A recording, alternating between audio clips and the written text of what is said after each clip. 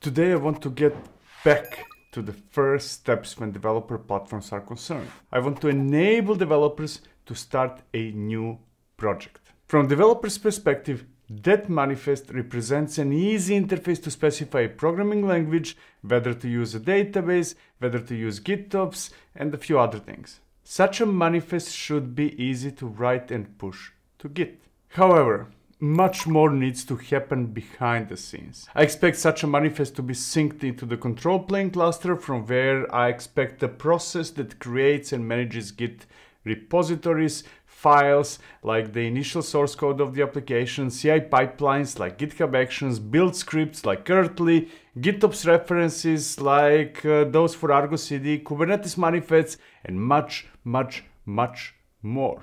In other words, I expect an easy interface for everything and complexity hidden in a control plane and behind an API. As a result of all that, I pushed that manifest to a Git repo, a repository was created, a new branch was generated, files were created in that branch, a pull request was created as well, a pipeline is running and building binaries and images, running tests and modifying manifests to GitOps repo, Argo CD is synchronizing resources into the cluster, database is being created in a hyperscaler of choice, and so on and so forth. That single manifest created everything required to start working on a new application, from developer tasks all the way until it is running in production.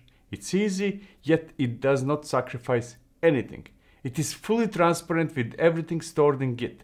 It's secure since no one has access to that cluster. It's fully automated with CI pipelines and Argo CD synchronization, and whatever else is being done and I forgot to mention. Here's how all that works and how I did it.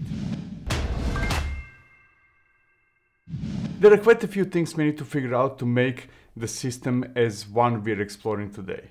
We need to create an interface, an abstraction that will make it easy for people to define what they need, while at the same time they're not overwhelmed with unnecessary complexity. Then there is a mechanism that will create and manage a Git repository in the initial branch and a PR. We also need to generate some files like the sample source code, CI pipelines, build scripts, readmes, and quite a few others. We also need to configure Argo CD or Flux, both are options, to synchronize manifests from that new repo, and a way to create and manage databases, and quite a few other things. As you can probably guess, we need multiple types of definitions and tools to accomplish all that. So let's start from the beginning. The first thing we need to do is create a control plane that will do the work, and at the same time generate the API people will use to interact with it. You probably already know which tool I picked for that part, right? It will be Crossplane. Now, to be clear, this video is about the process rather than specific tools. I made some choices since I wanted to make this practical, yet you should be able to switch any of the tools I use for something else. I'm advocating for a process, and it's up to you to say, I do not want to do it using that tool, I'll do the same using a different one. One way we could approach the problem is with Crossplane, and that's the one I'm using today. Among others, we could use the GitHub provider to manage the state of different types of resources. Here's an example of a manifest with a few managed resources. If we would apply that to the cluster where Crossplane is running, we would get a GitHub repository with a .gitignore, repository file, and a branch. That, however, is not the direction we will take. Remember, one of the requirements is to make it easy for developers by exposing things that matter and hiding those that don't.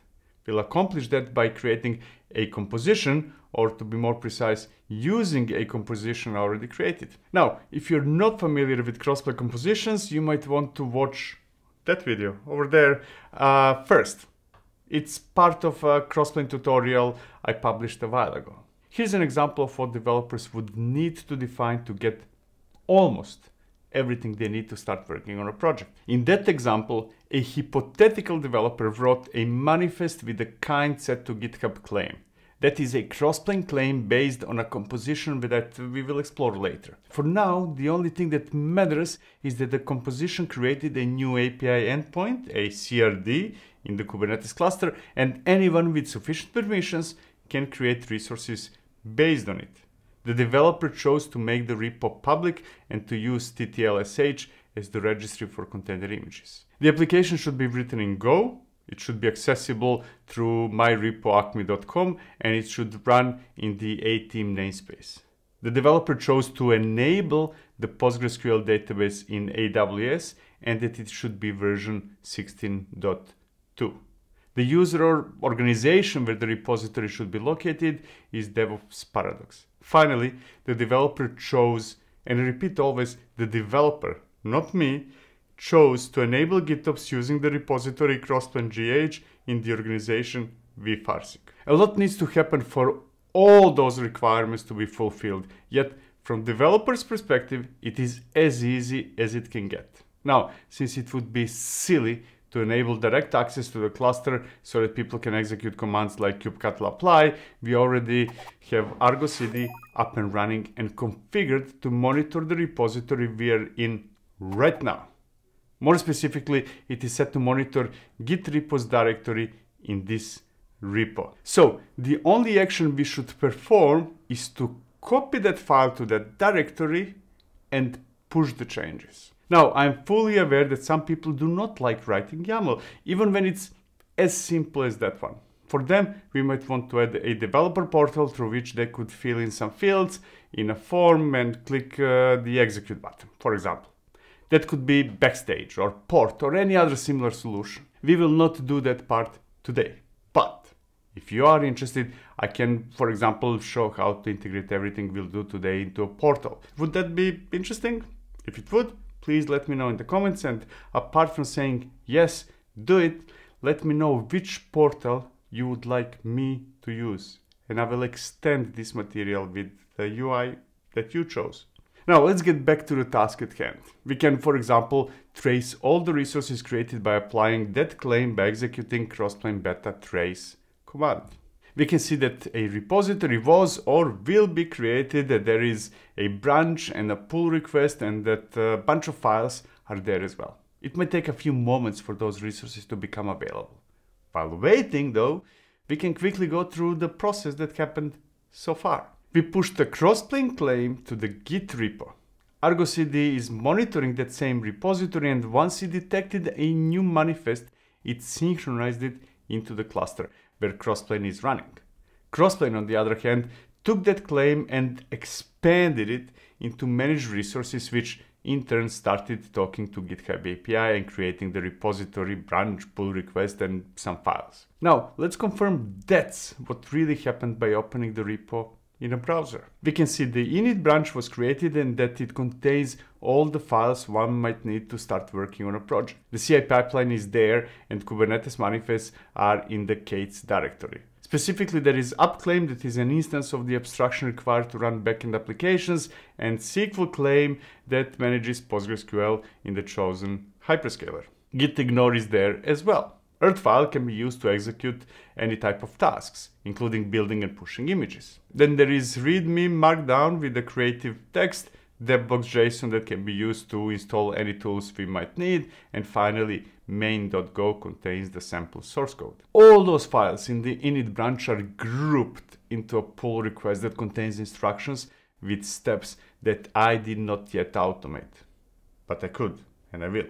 But not today. Those instructions are fairly simple. Enable read and write permissions to GitHub Actions, add PAT token or GitHub token as a repository secret, merge the pull request, execute the GitOps workflow that will add a reference to the newly created repository to the GitOps repo monitored by Argo CD. As I said before, I should automate those as well. I'm ashamed that I didn't yet, but for now, those manual steps, while not ideal, should do. Once we merge the pull request, a build of a pipeline is executed. It's a simple one, which works well for a demo, but you might need to expand when used seriously. The workflow, among other things, builds the binary and the image and pushes it to a container image registry. Once done, it updates Kubernetes manifests in that repo. Since Argo CD is watching a separate Git repo, which by now has application referencing this repository, those changes will eventually be synced into the cluster. We can confirm that's what really happened by tracing Crossplane resources managed by the upclaim. We can see that the upclaim Crossplane GH demo was created and that in turn it created 3 objects. We got the deployment, an ingress, and the service. Those Crossplane managed resources created Kubernetes resources, and we can confirm that as well by retrieving all core resources as well as ingress. And there we go. The deployment was created, and as a result, it created a replica set which created a single pod. On top of those, there is a service and an ingress. When we created the initial manifest that resulted in creation of the repo, the branch and the PR and all the files, we specified that there should be a database as well. Let's see whether that happened by executing yet another trace. We can see that a bunch of AWS resources were created or are in the process of being created. It takes a few minutes until all AWS resources are available. So let's fast forward for a few minutes and try again. All database components are up and running, and we can confirm that it's real and not the result of some witchcraft and wizardry by opening console of whichever hyperscaler we chose. In my case, that's AWS, and confirm that the database is indeed there. The application is now fully operational. It was built, it was validated, and it was deployed. From now on, all that developers need to do is clone the repo, work on the application code, and push changes back to the repo. That's it. That's all that needs to be done. It's easy by design. After the application repository and the branch and the pull request and the files were created, we merged the PR. That triggered a CI workflow that, among other things, built the binary and the image, pushed the image to the container registry, and updated manifests and pushed them back to the repo. Argo CD is watching the GitOps repo that contains a reference to the application repo. Once it detected changes, it synced them into the cluster where Crossplane is running. Crossplane, in turn, takes the claims synced by Argo CD and expands them into managed resources. In this specific case, the application claim turned into Kubernetes resources, while the database claim ended up as hyperscaler resources, which in my case are AWS resources. From here on, all that the developers need to do is push changes to the repo, and the process is repeated. And that's the process, that's what it is. Everything is always in Git. One-shot actions are executed by CI workflows, and states are managed by Argo CD or Flux if you choose that one. Developer-friendly API interfaces are created by Crossplane, which at the same time manages all kinds of resources, from those in Kubernetes through those in GitHub, all the way until those in hyperscalers like AWS, Azure, or Google Cloud. That leaves us with only one unanswered yet very, very important question. How did I do all that? Well, most of the work is done by Crossplane compositions. Here's the one I created to manage GitHub resources. The problem is that it would take quite some time to explain everything going on in that composition. It's a problem. Since I already have a video that explains compositions, I will refer you to that one over there. You will notice that there are only a few lines of YAML with the bulk of that composition written in KCL. It happens to be my language of choice when defining state of resources, since Crossplane supports it through functions. And I combine the two. If you're not familiar with KCL, you might want to watch those videos over there, look at them. There's a lot more that we should add to a solution like the one we just explored. We probably want to have some policies. Database servers should include database schemas. Workflows should execute tests and other types of tasks we missed. There are plenty of others that I did not even mention. That should not matter, especially since it will differ greatly. It will be different from one organization to another. What does matter are principles. And if those I presented today fit you, you should be able to modify the solution to be closer, if not 100%, what you need. Thank you for watching. See you in the next one. Cheers.